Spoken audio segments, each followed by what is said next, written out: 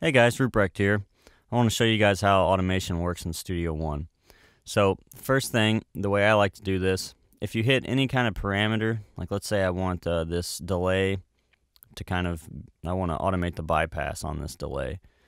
Basically what I can do, I can hit bypass, and whenever you hit a knob or move it, it pops up in the upper left hand corner. So then I can take this hand and I can drag it right onto the track, and now I've got my bypass that I can automate.